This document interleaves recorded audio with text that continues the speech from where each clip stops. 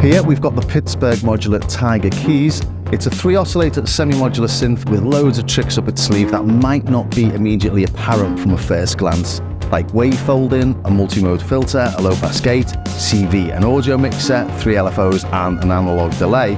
And it's the big brother of the original Taiga that I reviewed and demoed a year ago. In that video I explained how it was a synthesis utopia, bringing East and West Coast synthesis together, and I spent loads of time creating this little effect on the filter knob, which I can't do here because I've not worked out how to do it on my new video editing software yet. If you're interested, I've moved from Final Cut Pro to DaVinci Resolve, and it's been an absolute revelation, never going back. But anyway, in that video I do go over a lot of stuff in detail, so it's worth taking a look at that if you want to dig a little deeper into the functions. But briefly and in broadest terms, if we frame it something like a mini Moog, it's essentially a 3-oscillator monosynth, 1, 2, 3 oscillators. The mixers here, we've got a couple of LFOs, got a filter, 2 ADSR envelopes, and the VCA followed by this analog delay circuit. And over on the right, we've got 24 HP eurorack enclosure with 3 power connectors in there, so you can add anything you like, well, at least 3 things or up to 3 things you like to enhance it however it suits you. But each of these standard sections that we've got over on the left has a lot more to it than something like the Mini Moog.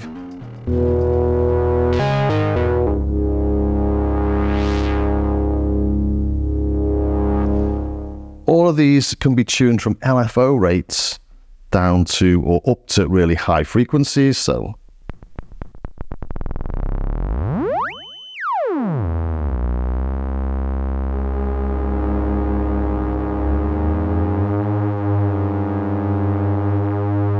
fine tune knob. It's quite easy just to get them in tune actually.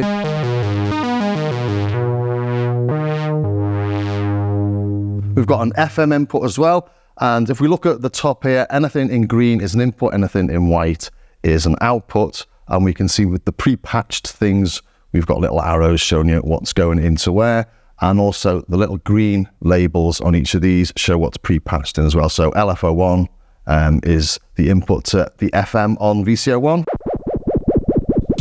And the LFOs have got 2 rates. So this one's slow at the minute. Goes from 41 seconds, so super, super slow. And if we hit edit and octave up, we go to the fast mode. That goes to 500 Hertz, so audio rates.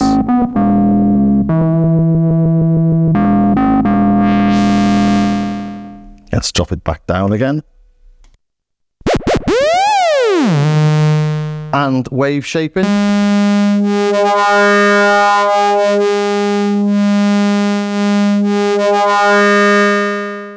And this is obviously part of the West Coast style, and the wave shaper really acts like a filter in a way. If you,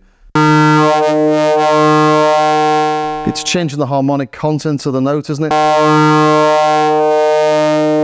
So that's why this is quite a complex synth, in that you've got wave shaping abilities that can be or are used a bit like a filter on West Coast synths, and then you've got the filter as well, and then you've got the dynamics processor. And this can be modulated, and again, this is LFO2. Let's stick that onto audio rates. And this is the source of all sorts of nastiness and beauty in this.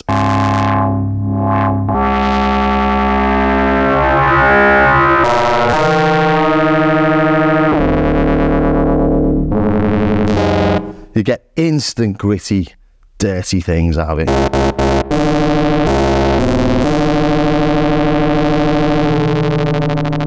Anyway, we've got lots of different wave shapes there as well. We choose these with this seed button, so we go from sine to sine and a triangle to a triangle, triangle and a sawtooth, sawtooth, sawtooth and a pulse, so just turn that off for now. So inside all of this, there's just tons. Oh, I think that's random.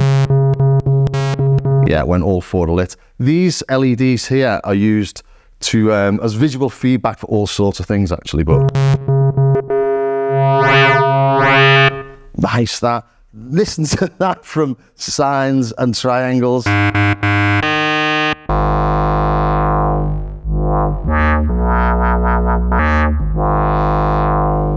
Great, isn't it?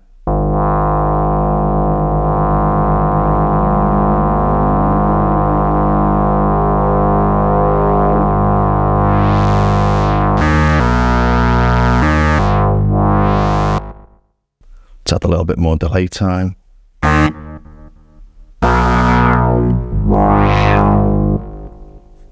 So I think that really covers the oscillators. Then over to the mixer. This is really quite complex. We've got 1, 2, 3, 4, 5 inputs, one of those being a preamp. So we get 30 times gain on that preamp. So if we do something like take the output of the dynamics, that's the end of the signal chain as it were, and put that into the preamp in, then we can really dirty things up. So we increase the level and the gain. In fact, let's just put this onto a single sawtooth and have a listen to this. So just the one oscillator.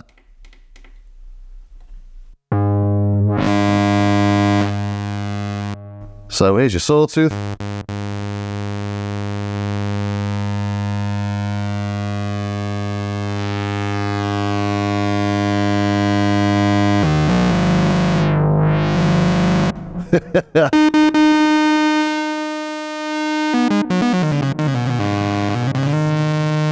So yeah, things from subtle to nasty distortion, really nice.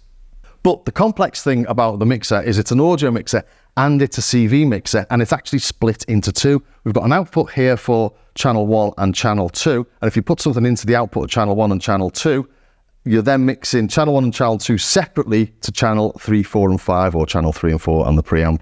So if, for example, I just put something into 1 and 2 there, we're not hearing the oscillator because it's coming out there, it's going nowhere.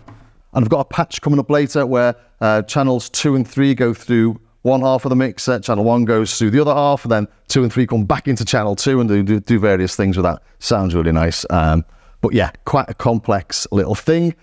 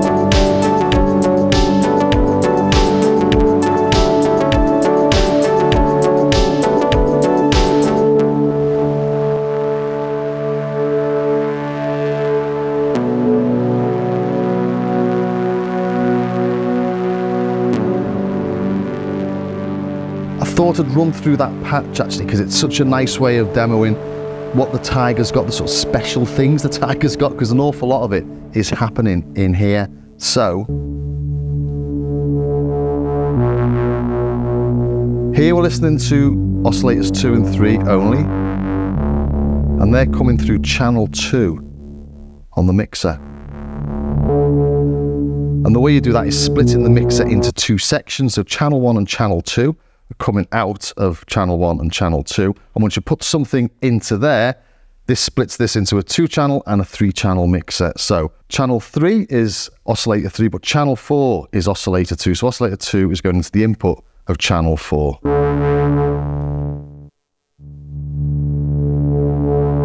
So the output of the main mixer is going into the filter. That's pre-patched internally, which means only 2 and 3 are going through the filter now.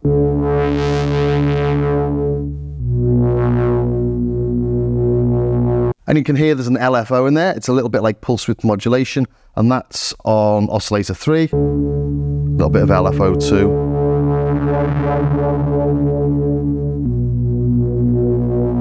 So we've got a bit of wave shaping in there as well.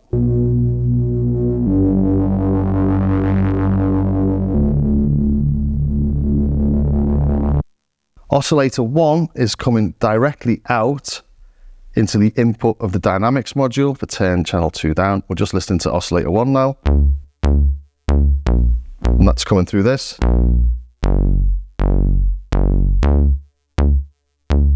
So that's completely unaffected by the filter.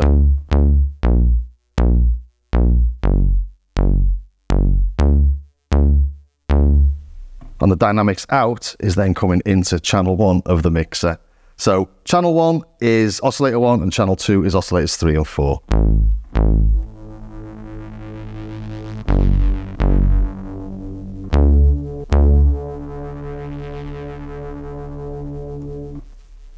So what's going on over here? Well, I've brought in another VCA, and that's so I can control the volume of 2 and 3 with this envelope here, because obviously the VCA has been taken up by oscillator 1. So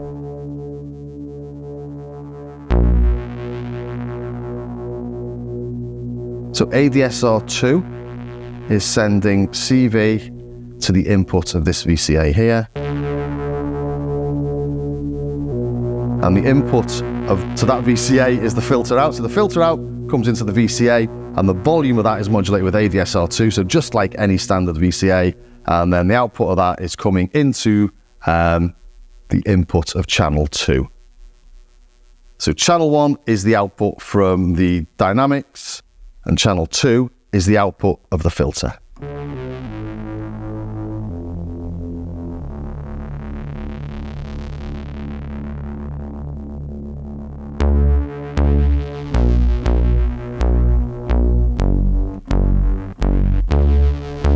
And that allows me to have really quite tight control over what's happening. Other things that are going on in the mix is that I've introduced the delay.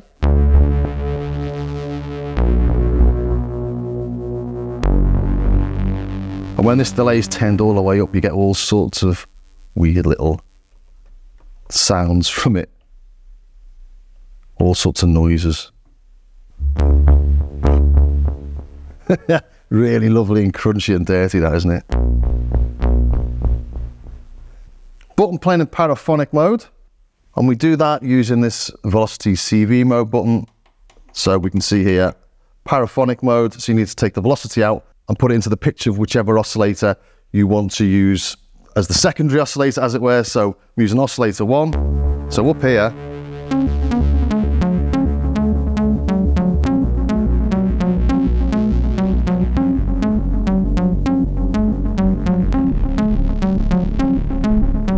in fact, in the little track I did, I wasn't using the LFO on the frequency of the filter. You can hear I've got something on there. I think that's LFO 1, is it? Yeah.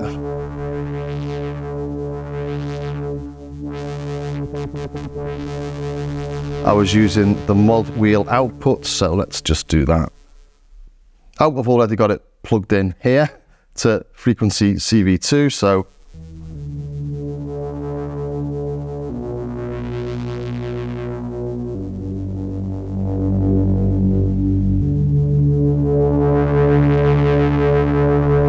just gives me something else to play with while I'm performing it. Oh, bring in 1 again.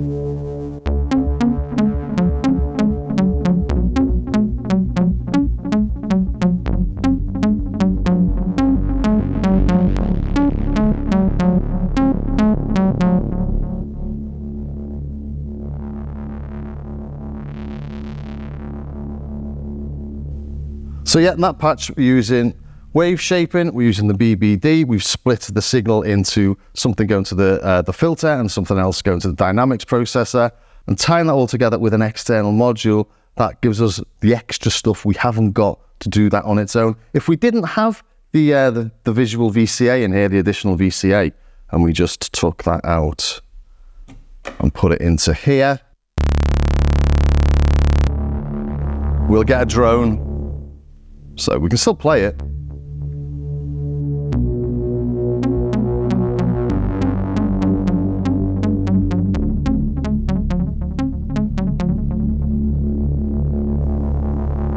But we'll need to turn it down to stop.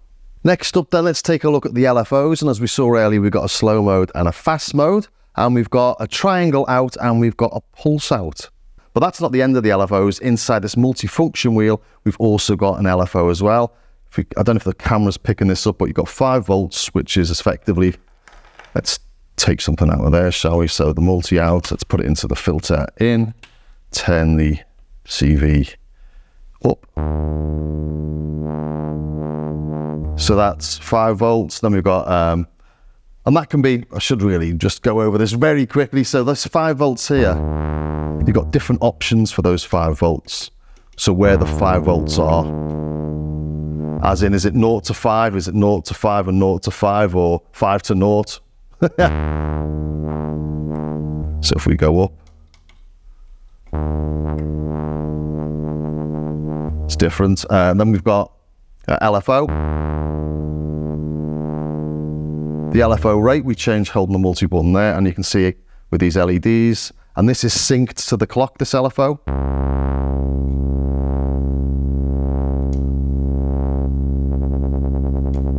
And we've got different shapes hitting the multifunction, and then a different shape. So go to a square, and then this is now the pulse width of that square.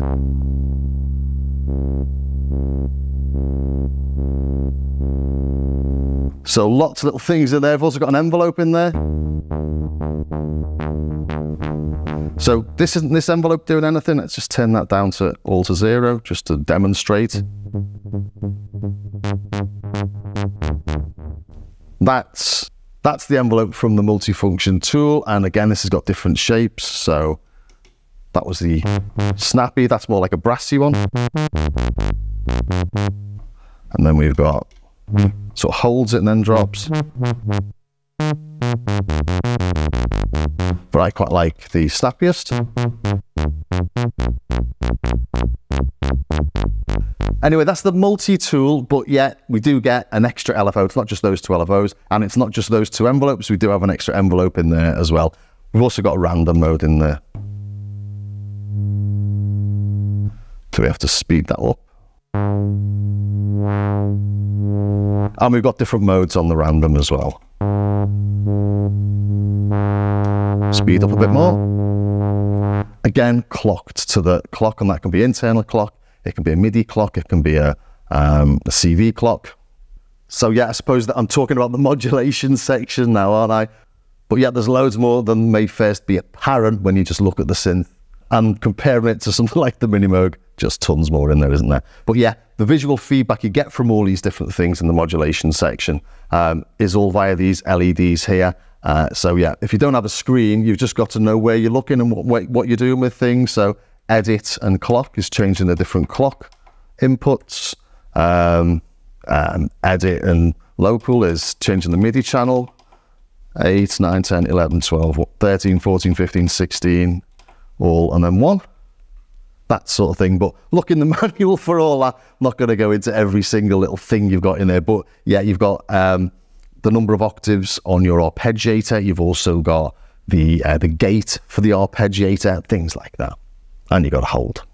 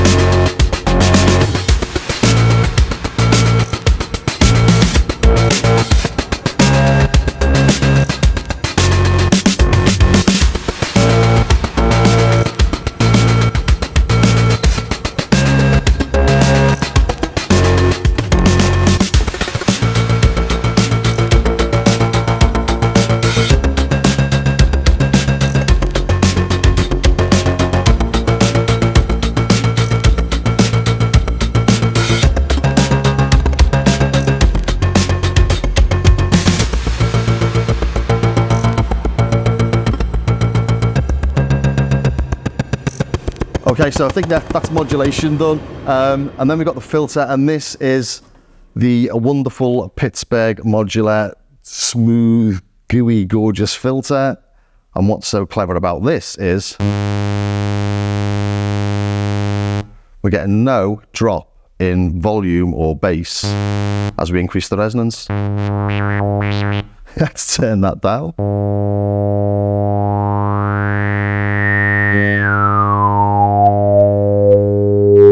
Yeah, I should actually have noticed that the mod tool is the pre-patched source for the frequency of CV1 for the filter, so there was no need for that cable in there actually.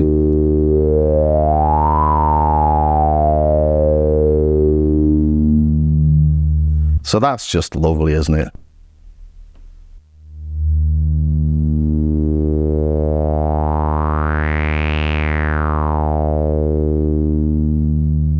But you will notice that we're not going into self-oscillation.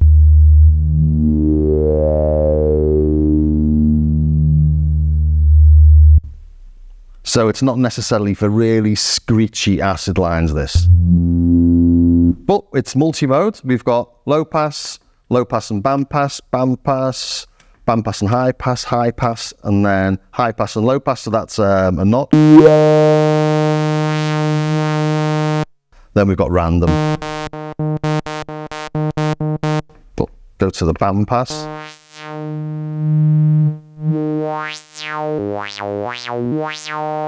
High pass.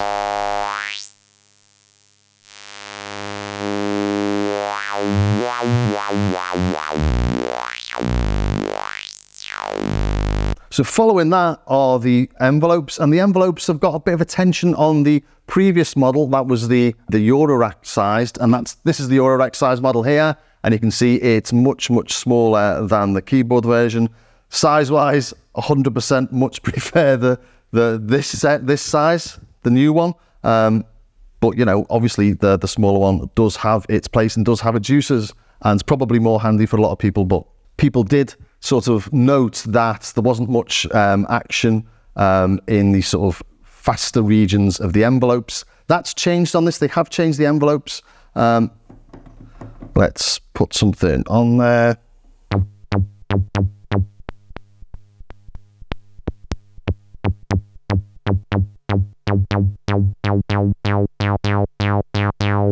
So that's all good. You do have to balance the sustain here with the frequency CV input from the ADSR envelope, because if you've got that turned all the way up there and you turn the sustain up, it doesn't feel like it's doing anything.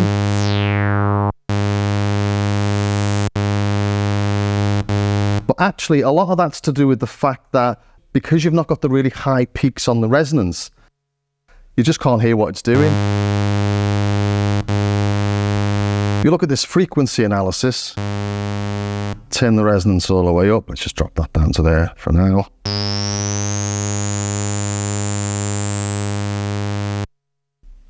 Once it goes so high, it's really hard to hear. Well, it is for me anyway. And it goes whizzing off beyond 20 kilohertz.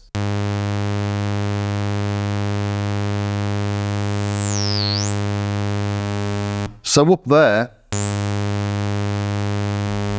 you don't really think you can hear anything, but you can. But yeah, the way I've been using it, or the way I use it anyway, is to find the maximum with this, and then use that as the maximum there, if you use the maximum. But it's not something I tend to do, actually. I tend to have the sustain lower. But I did notice if you turn the sustain all the way up and the decay all the way up, it moves up to that level. It's weird.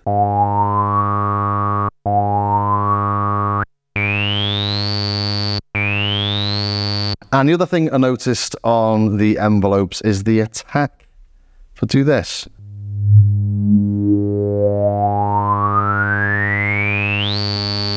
Or is that snap into a decay position, but the decay position's higher than the attack position?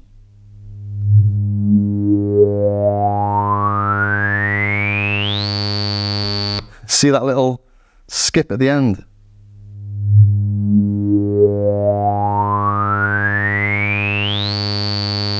But that's only because I've been testing them, because people asked me to test them. I wouldn't normally do that. You know, you'd have something like that, wouldn't you? But just something to know if you're really into your envelopes.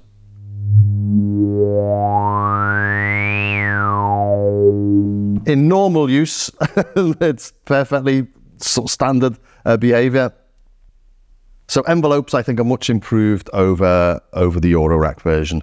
Okay, then that brings us over to this weird dynamics processor. We've got different modes on this. We've got VCA mode, dynamics sort of like a pulse mode. On VCA mode, it's just the VCA. Forget it's there almost. I say forget it's there, but when you first get it and this is turned down, you are absolutely flummoxed as to why you're not making any sound. Turn this little bad boy up, because that's the CV in from the ADSR envelope. Basically, that's in VCA mode. This is your volume knob. Okay, let's turn the resonance off there. Put the frequency on full, maybe. Turn the frequency from CV2 off. So we're just listening to the VCA. In this dynamics mode, you can almost think of it as a combined VCA and filter, both having the sort of ADSR2 as the envelope. So if we do something like this, you can hear that we've got a filter sweep on that. Turn the resonance up, make it more obvious. Now that's not this filter, that's completely open, and the CV is on 0. That's just ADSR2 acting like the ADSR for this filter as well as the volume. And that's because the low pass frequency on this is dependent on the volume.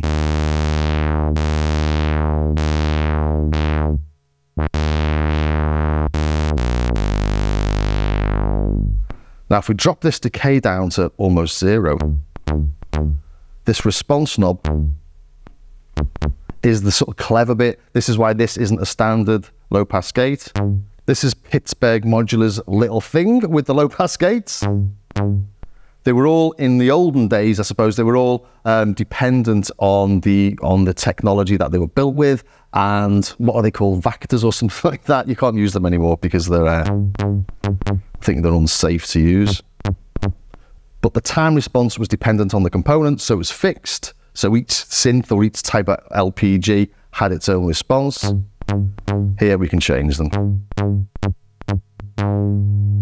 If we open this, just opens the gate, low pass gate.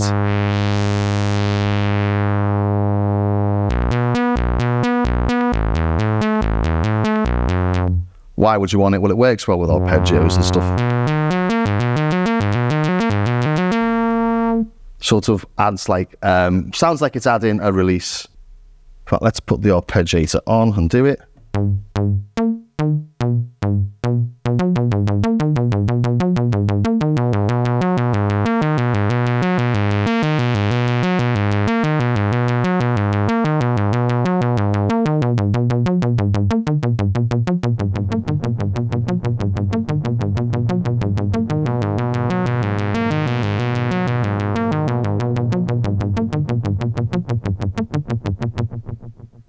Then we've got this pulse mode, and this is very similar to the dynamics mode, but it's not really dependent on the ADSR. So if we turn the ADSR down to 0, and we just listen to the MIDI as the click, basically, so edit MIDI mode on. So now this isn't listening to the ADSR, it's listening to the MIDI click. But if we have it on dynamics mode, we don't hear anything because that's dependent on the ADSR. And that's the big difference there. Also, this response time, actually, you can increase it. Let's take the multifunction out and put it into the response in. Then turn the response CV up.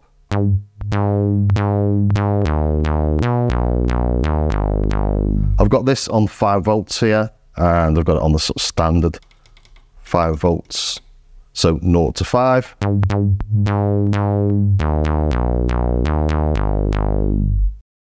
So you've got access to all those little plucky tones. that you might want or that you might like from your old West Coast stuff.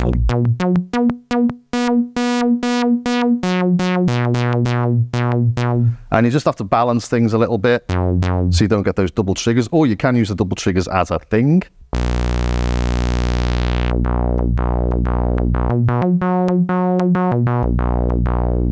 There we go, attack on 0, a bit of release.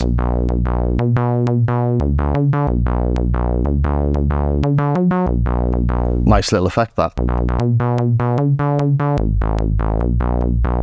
Cool. Another thing I think it's worth showing you on this, if you've got one and you're a bit confused about things, if you plug something into the dynamics processor, the dynamics input, you're then controlling this wheel. You're controlling the whole thing, so it's not like you're turning this up like it was with the arpeggiator. Take that out.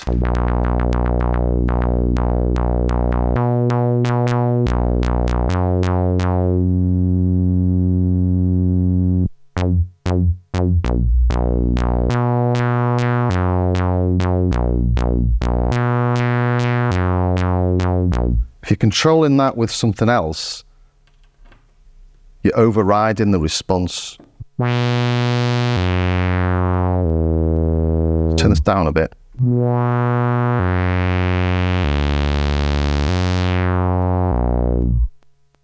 So you're not getting that punch.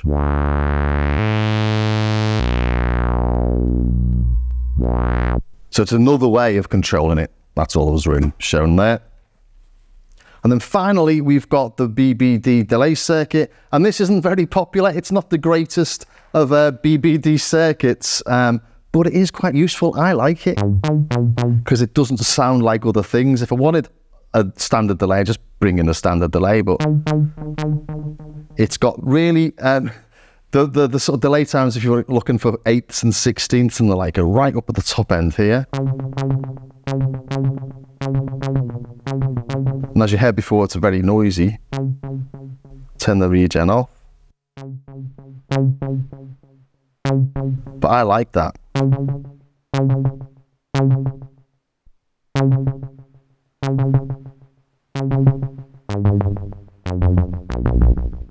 Let's bring in a more standard tone, shall we?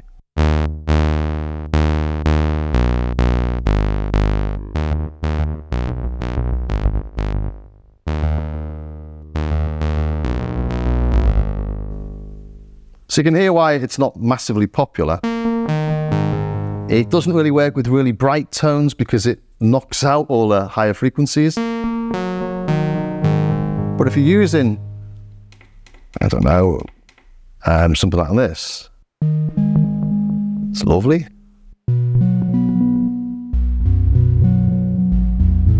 So it really works well with sounds that don't have all those higher frequencies in them. But it also has all this sort of metallic stuff, like flanges almost. If we turn the regen up, sorry, turn the time down. Let's put it back onto a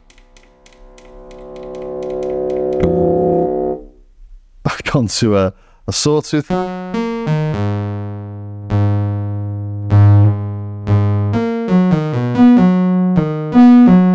It's almost like a sort of weird chorusing. And you'll notice as I twist it, you're getting like a really nice little chorus effect. So this time CV is really important. So if we use, let's try one of the LFOs for now. Let's use LFO 1. It's a triangle. Let's bring that into the time. Let's bring the sustain up a bit.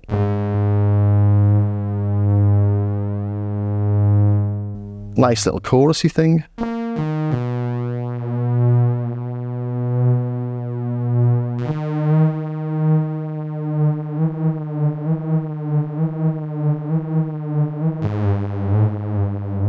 So I see more of an experimental, weird thing than just that here's a delay. And that's actually why I brought this Mojave from Qubit in there. To add some other sorts of weird delays. And again, I've got a demo in a second that shows me using that to make it really strange, but nice. So yeah, that's like a sort of weird chorusy thing. Or another nice thing.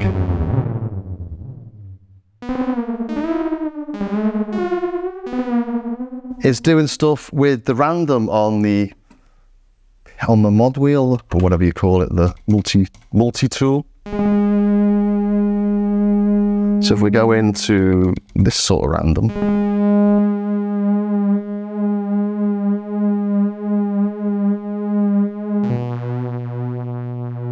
just adds a nice bit of weird randomness to it. I really like it. Let's change the timing on that.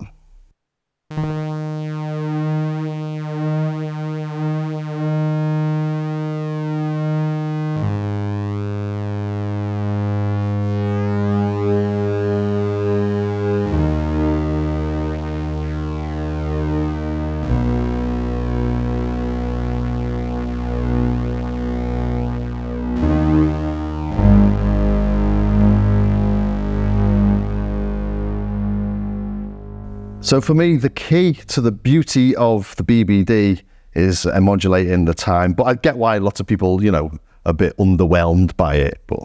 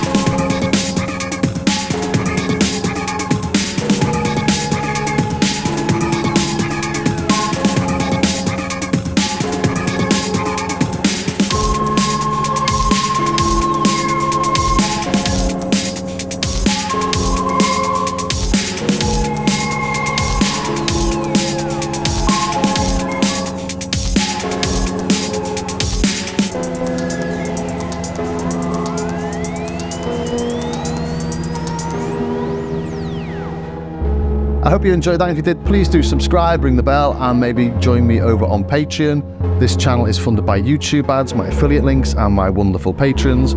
Over there, patreon.com/StarskyCar, where for the price of some sort of lukewarm, nasty coffee a month, you get access to patches and samples and all sorts of extra bits and bobs. And also do take a look at my Starsky Car website as well. Again, there's patches, there's samples, there's stuff to buy, and there's free stuff as well. But it's really nice if people do pick up the cheaper bits and bobs even. It all really does help to support the channel. Anyway, thanks for watching, thanks for staying to the very end, and I'll see you next time.